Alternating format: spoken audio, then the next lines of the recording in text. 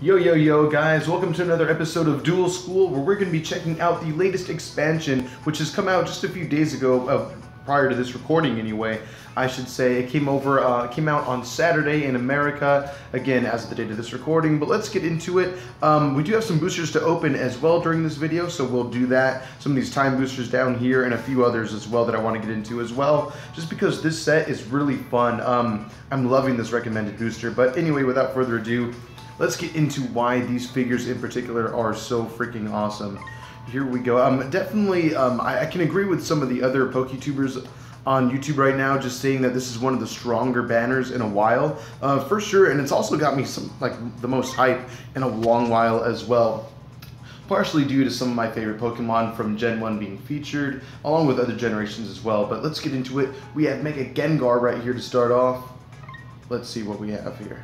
So, Mega Gengar is insane, one of the best Megas, if not the best Mega in my opinion. It's a shame it only gets to be around for 7 turns, but let's look into it right now. It says its ability, Otherworldly Talons. This Pokemon can MP move past other Pokemon, so something you would expect from a Ghost. However, Pokemon next to this Pokemon cannot move using the effects of moves, abilities, or energy. So that's kind of freaky. That also means you're opposing or your own Pokemon as well. So something to keep in mind. I do believe that is the case. Also, opposing Pokemon, and this is where it starts to get pretty broken. Opposing Pokemon next to this Pokemon cannot make MP moves. Your Ghost and Poison type Pokemon each deal plus 10 damage, like all Mega Evolution Pokemon have done so far. They do promote their own typings, giving them plus 10 damage, but again, opposing Pokemon next to this Pokemon cannot use MP moves. So they can attack you, I guess, but if they want, like, if you want to block your own goal, they can't reach it. If you want to start advancing towards their goal, they won't be able to keep up with you.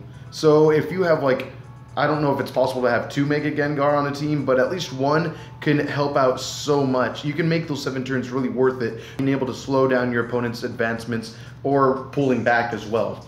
And then let's get into its attacks right here as well. A miss size of only 4, so when you get it to level 5, nothing to worry about as far as that goes. Toxic is only a 1-star purple, unfortunate, but that can be worked around easily. It says that the battle opponent becomes noxious, that's great, minus 40 against your Pokemon's attacks. A decent size of dodge, 16. Abyssal grip, 110 solid damage. And if this Pokemon faints, the battle opponent moves to your PC. So I think that's pretty darn broken. I'm digging that a lot. Toxic is also nothing really to worry about because, I mean, say theoretically, if you were to go from evolving Ghastly all the way to Gengar, that would become a level 5. And if you don't want to work that hard, working from Ghastly, you could do Haunter, making it a level 4. I'm sorry, that would actually make it level 3. So it can be max level 4 stars, which is still really good. You can negate Lugia pretty easily that way, naturally that is. So not a bad call at all. And if you just go from Gengar to Mega Gengar, it's a decent 2-star purple with that. So nothing really too much to worry about that. It's a very solid, very scary Mega Pokemon to move on, to run into. And then moving on, let's go into Mega Venusaur, which I think is a pretty cool guy. Maybe the weaker out of the 3 Megas in this set, in my opinion, but I do love what it can do for sure. Let's get into it. It has its huge ability name, Cruel Blossom's Incursion, saying that this Pokemon can MP move over poisoned and noxious Pokemon, therefore showing its potential synergy with Gengar as well, along with the other poison types, obviously. You can definitely throw a Crobat in this deck and try to make it work. But anyway, yeah, it can MP move past poison or noxious Pokemon, and then Pokemon that this Pokemon moved over gain weight 5. So that's insane. That's a long time to have to deal with the weight. That's pretty scary. And then your grass type Pokemon and poison type get plus 10 damage to their attacks. So that's really, really, really cool. I'm totally digging that. I like its purple and white attacks as well. Solar Beam, a very strong 130 damage that competes with Deoxys attack right there. Venom Whip is 2 stars. One Pokemon within 2 steps becomes noxious, but if we evolve it at least from Venusaur, easily becomes a 3-star attack, I do believe. So that's really cool. So you're kind of promoting your own strategy with Venom Whip as well. Not many turns to really work with it, but still not bad. And then a miss size of 4, very easy to get rid of once you level it up to 5. It's going to take some EX, I guess, like rare metals, but in the end, if you can do it, why not? Anyway, let's move on. And then one of my favorite megas in the game right now, a very strong boy indeed, Mega Blastoise. And its attack is, or its ability is really cool name, Intense Shell Cannon. This Pokemon deals plus 10 damage for each water type Pokemon on the field. And your water type Pokemon each deal plus 20 damage. So that's really cool. To go further from there as well, so Mega Blastoise deals plus 10 damage for each water Pokemon on the field. But then if you're adding Manaphy on that, turn that into 30 damage. And then plus the 20 damage you get for your water type in general, then that's another 20 damage. So you're easily advancing to 50 plus 50 damage if you happen to have Manaphy and plenty of water Pokemon on your team as well. It's pretty crazy. I mean, if you think about it, this Pokemon deals plus 10 damage for each water type Pokemon on the field. If you have a team of 6, you're doing plus 60. So then Hydro Pump goes from 100 damage all the way to 160, and that's just with any water Pokemon you have in combination alone, not including Manaphy as well, which is really crazy. Anyway, let's move on. It has a little bit of miss though, a total of 12 it looks like, but you can at least decrease one of them to 0 by the time you level up all the way to level 5. And then of course you can take care of that other 8 quite a bit. Once you get to level 10, you'll end up again with only 4, so that's not bad. Turtle Missile is a pretty cool blue attack in my opinion. Spin for one of your opponent's Pokemon on the field. If they spin a white attack, they are knocked out. If this Pokemon has evolved, this effect repeats for each time this Pokemon has evolved. So if you simply go from Blastoise to Mega Blastoise, you get to spin twice. So say if you're going up against a Pokemon with a lot of white attacks, such as like, I don't know, Virizion, for example, that's a really quick way to try to knock it out. The odds will be a little more in your favor, in my opinion anyway. Or if you happen to go up against a really strong Pokemon that only has white physical attacks, then again, you're going to be in a really good position that way. So again, you can kind of see how quickly this can be insane. Because say if you were to do with Wartortle, that's 3 spins. Squirtle, you get 4 spins. So just completely raising your odds of knocking out the Pokemon you need to get knocked out on your opponent's side of the field. And then next up here is Gengar, the smaller version of Mega, obviously, but still nonetheless should not be thought less of for sure. As its ability Night Stalker, saying that this Pokemon can pass through other Pokemon when it MP moves, much like its Mega form, and then if it passes through poisoned, noxious, or sleeping Pokemon, they will faint. So that's really freaking scary if you can couple this Pokemon with others. I was lucky enough to pull a couple of them in my last episode. I'll be sure to tag that for you guys with a card up above. If you're watching on a computer or mobile, you'll be able to find that link right above me, and that will be a video where we opened like 3 10-packs and then multiple quadruple boosters along with a bunch of other stuff. It was a cool video. It was a lot of fun recording that. But anyway, let's move on to its attacks as well. Saying that it has its purple attack, Contagious Terror, 2-star purple, pretty decent. The battle opponent and a succession of opposing Pokemon adjacent to it gain weight 3. So a cool way, again, to slow down your opponent's advancements for sure. If you level this guy up to level 5, you'll get miss down to 4. If you want to take it all the way to 10, which I don't think is a bad idea at all, then you can also just get rid of your miss entirely. Dodge is 16, pretty darn decent, and the Nightshade a very solid 100 damage. And if we're evolving Mega Gengar Gengar to Mega Gengar, you're just boosting that guy's attack side from, I believe, 110 to 120. So pretty darn cool in my opinion. Let's move on. And Nightshade with it's 40% of the board, so that's pretty rad. And now next up, Malamar, which is a Pokemon I definitely underestimated at first. But now that I've seen videos of it on Twitter and such, where it destroys one particular deck specifically, let's get into it right now. You guys might already understand what I'm talking about, but if not, we'll talk about it at this moment. So this guy has really cool typing, Dark and Psychic, with its ability Enigmatic Signal. For effects that move this Pokemon's battle opponent, you decide whether it moves. You decide whether it is used, I'm sorry. Which Pokemon is targeted, and where the targeted Pokemon will be moved to. So, as some of you might know, if you have Cosmo Energy, that allows your opponents or your own Deoxys deck. So if you have, I don't know, at least 3, maybe up to 6 Deoxys on your deck. If you were going to be battled against Say if you have a Deoxys and then your opponent wants to attack you, you get the chance to be able to choose which Deoxys you want to actually have in the battle. If it's more advantageous to have your defense form Deoxys take on the opponent Pokemon, then you can do that. However, with Malamar, now you get to choose which Deoxys you want to get taken out or to go up against. So say if you feel you have an advantage against Speed Form, you get to switch out the Speed Form instead. They don't have a choice in the matter anymore. So that's pretty darn insane. That's just one way to think about it. For decks that run 2 of the same Pokemon, or sometimes you'll see 3, not as often, but you definitely can see some Pokemon be run 2 of in a deck. And so that's another way that this can be taken advantage of, not with this ability, but with an attack that we're going to get into right now. So it has a pretty big total of miss, 16. That's a little heavy, but still, that can be lowered quite a bit. I believe down to 8 if you level this guy up to level 5, which again, may be worth it.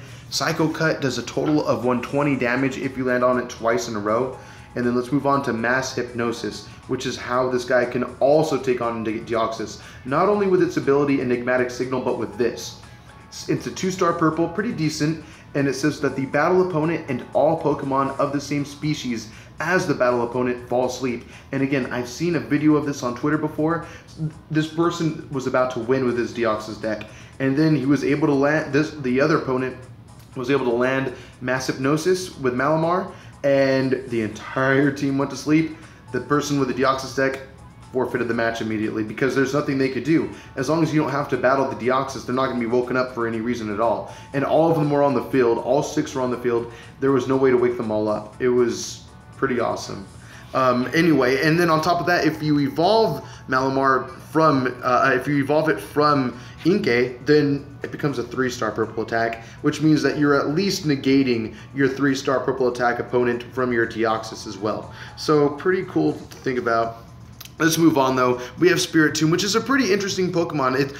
I don't know what to think of this guy yet. I haven't gone up against one. So if you guys happen to run Spiritomb in your deck, let me know what you like about it and how you like to use its strategies. I would really love to hear about it. Let me know in the comment section. Let's talk about it, because if those of you that think that it isn't a good Pokemon, let me know why. And if you think this guy has potential, again, let us know. Let's move on to the details though and get more into specifics. Let's see. Its ability is Grudgestone, which is pretty cool. When this Pokemon moves from the bench to the field, spin a Pokemon. If it spins a white attack, attach a curse marker to it. Your Pokemon on the field can pass through this Pokemon when using an MP move. So it has a similar, I guess, advantage that Trevenant has. You can just go straight through it. There are a number of other Pokemon that have that ability as well, which is really neat. But you curse marker any Pokemon if it happens to land a white attack, which is a cool way to start excluding your opponent's Pokemon really quickly. Then it has Destiny Bond, which is a nice little sacrificial way to just take out your opponent's Pokemon if you need to. Shadow Sneak is 28% of the wheel with a solid 68 damage. That's really good in my opinion for a gold attack, for sure. Now Curse is pretty cool obviously because again you get to attach curse markers to your battle opponents, and if it happens to be knocked out in this condition, it's excluded from the duel, which is pretty cool. And then no meaning to rhyme there. Anyway, its size of miss is 8, which again if you level up to 10 obviously you can take out that miss completely, so that's a really cool. Let's move on though. But again, I think it's really cool. The only thing is I feel like the only way you can get it out on the board is if you long throw it. Correct me if I'm wrong, but with 0 MP, I don't understand how it can really move anywhere. So something to think about. Again, if you guys can have more to say about that, please let me know. I'm totally interested. And then another really cool Pokemon in my opinion. I've gone up against a couple of them. Luckily, I think I've won against every deck that used one, but I feel the potential and I've been hurt by its potential a lot, and it's Sableye. Really cool art to the figure as well. I dig how he looks. But anyway, let's move on. It has its ability Hacking Gems. This Pokemon can pass through other Pokemon when it MP moves. Since it's Ghost type, it kind of gains that advantage, that inherent advantage, I suppose. And then when this Pokemon is on the field, opposing Pokemon deal -1 damage. So like the opposite of what Spinarak does for you, which is kind of neat. Confused Raid is a 3-star purple attack that's amazing. The battle opponent becomes confused. Shadow Sneak, an even more stronger gold attack now with 70 damage. Again, I feel like gold attacks are slowly starting to climb up in damage. It's pretty cool. I'm digging it a lot. And then Will-O-Wisp is only 1 star, but that's kind of I guess, typical in Pokemon Duel right now. Will-O-Wisp is usually only 1 star. I'm not sure if I've ever seen one higher than that, unless it's been evolved into, I suppose. But then again, miss size 8, level up to 10, no more miss. You just get a whole bunch of big gold attack and purple attack as well. Now, let me ask you guys this though. What would you prefer to level up? Confuse Ray, 3 stars, that's a lot of priority, or even more priority with Shadow Sneak being a gold attack at 70 damage? What would you want to expand on your wheel more so? Would you like to do a little bit of Shadow Sneak and Confuse Ray? Let me know what you guys think, because I am pretty, I don't know, it's a toss-up for me. I think I personally would go more for Shadow Sneak, but you guys might have different plans in mind. Anyway, let's move on. I think we have a few more to go. Yes, Inkay is what makes Malamar even more broken, and we'll get into why right now. Upside Down Evolution, which is an ability that's been passed on since Gen 6, which is kind of fun. Whenever this Pokemon moves from a PC to the bench, it can evolve. So it has the Eevee syndrome, not really a syndrome, the Eevee advantage more so. Pretty much, yeah, it just makes it really, really, really easy to get Inkay to Malamar, especially if you run Max Revive just to make sure, which is someone that commented in my last 10-pack booster opening video. He recommended Max Revive, and I was like, yeah, that makes perfect sense actually. Why not? Because then you can immediately start stalling your opponent's Deoxys team, or whatever team obviously that runs the same species within the deck.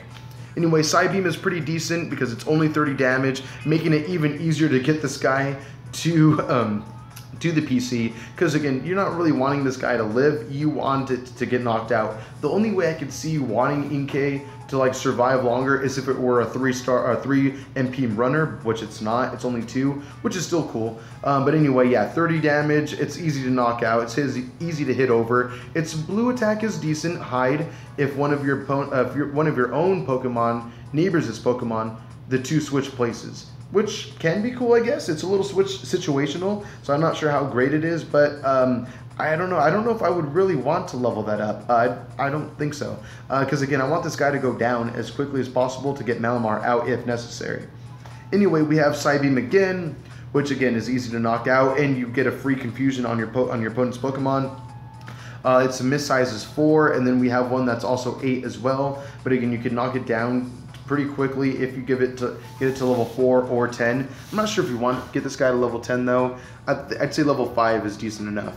And then Hypnosis, which I do dig, is 2-star purple, pretty darn solid, and the battle opponent obviously falls asleep, which is really cool in my opinion. I think this is the attack to level up over Hide. Again, if you guys think differently, please let me know, and as to why you feel that way as well, just because I'd love to hear your guys' opinions as well. This is why I do this show. Duel School is about having a conversation and about sharing strategies and what you like about Pokemon, whether they're top tier in the meta, or if you just think you have a fun, bold strategy, let us know. Let's talk about it. Anyway, let's move on. And from here on out, I believe it's just Pokemon that have gotten recent buffs, but I do want to go into it just because it's kind of fun. Poochyena don't really need to get into because it's pretty self-explanatory. 50 Crunch, 30 Bite. It has Hide, just like Inkay. We know if it lands on the blue, it switches with your own neighbor Pokemon that's next to it. That's all there is to it. Tyranitar though is pretty cool. Let's get into it. When this Pokemon evolves, it will gain 1 MP. So does that mean that if it evolves from Pupitar, or I'm sorry, from Pupitar into Tyranitar, it gains 1 MP, or is it that when it Mega evolves that it gains 1 MP? I'm not sure about that. I think because I've never evolved from Pupitar to Tyranitar before. So if you guys do know, please let me know in the comments. I would appreciate that. I don't really run Tyranitar very often. I did like once, and then I just never went back to it. Maybe I will for this upcoming gym though as well. Anyway. Earthquake 110, very solid. All Pokemon on the field spin except this one. If they spin and miss, they are knocked out. And I do believe that it is good because if you run a team of Tyranitar, then those Tyranitar do not have to spin. I could be wrong about that, but again, if you guys know, let me know. Also, let's get into Mighty Yena, which also recently got a buff. I do appreciate this guy a lot. Now, I actually run a deck that's gotten some pretty decent mileage. Taunt is cool. Like, it's just like Weavile. If you spin purple, you spin again. Crunch 70, pretty decent. Now Ice Fang is the attack that I've been leveling up personally. Let me know what you guys would rather level up. but Ice Fang has been doing some pretty good for me. If this Pokemon is knocked out, the battle opponent becomes frozen. I've been running this guy with an Ice type team in general. I've gone back and forth between running 3 Weavile and then Mightyena and Suicune, and then I've also gone from Suicune, Mightyena to Sharpedo, and then I forget what my last guy is.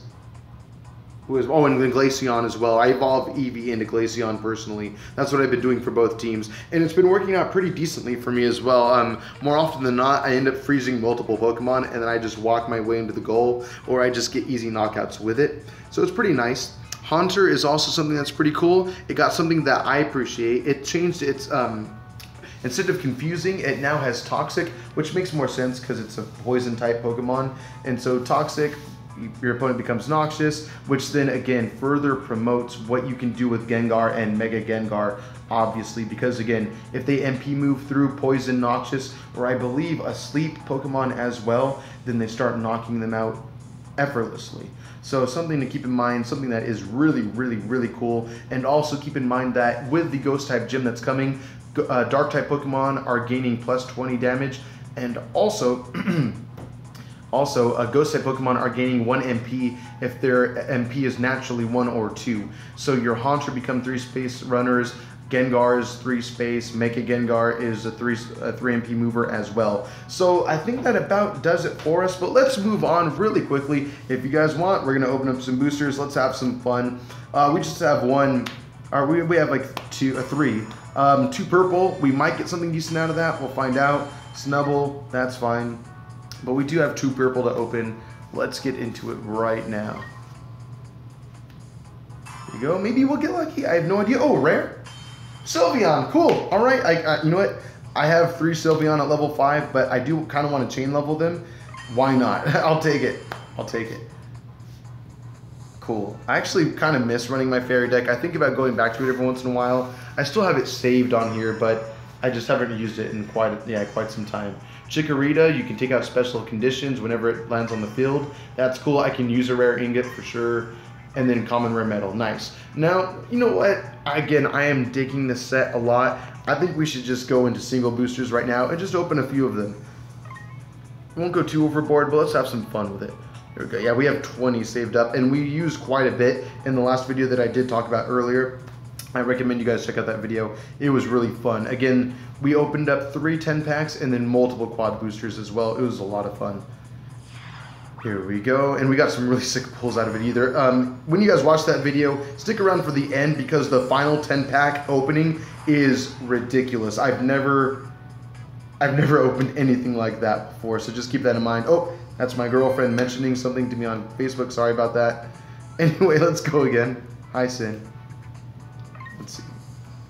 Let's see what we're gonna get. I'm excited. But yeah, seriously guys, that final 10 pack in the episode that I annotated for you guys, and I'll make sure to leave at the end of this video linked.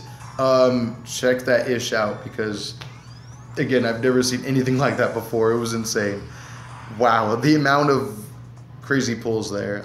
I don't know what to say about it. Frogadier, great. I can always chain level more Frogadier right now because Greninja is a decent gold tacker EX 3 space mover Pokemon. That was a lot of adjectives and descriptives to add to it, but it just goes to show that Greninja is a pretty decent poke. Let's go on though. Let's see what else we can get here. Another uncommon, it looks like. Crawdont, cool. Again, another decent gold attacker as well. I really dig it, and plus it has Guillotine. If you get lucky enough to land Guillotine at the advantage, then that's an easy automatic knockout. Pretty cool. Let's see what else we're gonna get here. Here we go. Oh my god, okay, looks like we're getting at least rare. What are we getting? Murkrow, okay, I'll take Murkrow. I was really hoping for a Malamar, not gonna lie. I would love to pull a Malamar right now.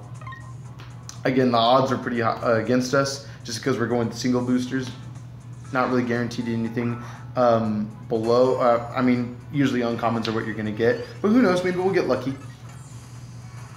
Oh, Pancham, cool. There you go. That's another amazing uncommon Pokemon in my opinion. Holy crap. Nice. And we can use some more material because I'm saving up. I would love to save up for a Manaphy and a Mega Blastoise because, yeah, that deck is pretty fun. a little gimmicky, but at the same time, I don't know, I kind of love like fun little strategies like that. So let's see here. Here we go. We're gonna get uncommon here. Oh, Mighty Ain't It. I'm gonna totally fuse that with my other Mighty Ain't It. Like I said, I've been enjoying it with my ice team a lot. Let's see, here we go. Like when you get to sheer cold, a frozen type Pokemon, it's a really good feeling excluding Pokemon from the duel like that. It's pretty sick. Let's see what we're gonna get. Here we go. Oh, Bannet. Okay, cool. We got another rare. Even though I have the uncommon coloring, I don't know why this game does that. I think it just likes to like make you underestimate your pool at times. But anyway, let's go again. Let's do one more. Why not? Let's do one more and see what we get here. Maybe we'll get lucky. Maybe. Alright, here we go. Let's smash it till it works. Oh my god, it worked. What are we getting? What are we getting? What are we getting? Yo, we got a Spirit Tomb, brand new in the set. Again, this guy is pretty weird. When you guys think of strategies for him, let me know, because I would love to hear what you guys think. But anyway, guys, thank you for watching another episode of Duel School. Be on the lookout for the next episode. It will be coming when the next banner drops. And of course, I do want to do more booster openings as well, probably for this banner. I'm looking forward to it. But otherwise, guys, if you guys have anything else you'd like to say in the comment section, let me know. Just keep it kind, keep it friendly, keep it respectful. I love you all. Later!